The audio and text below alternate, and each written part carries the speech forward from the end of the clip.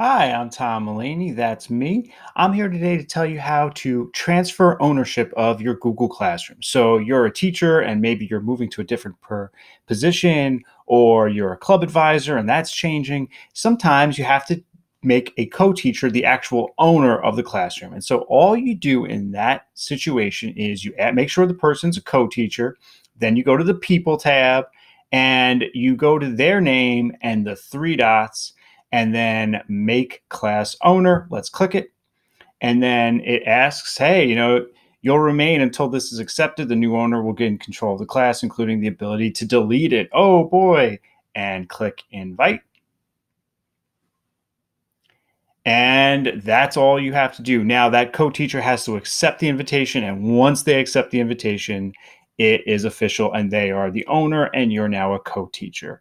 If you have any questions about this, please comment below or tweet me at Tom E. Mulaney. Please like, share, and subscribe. Thank you so much for watching.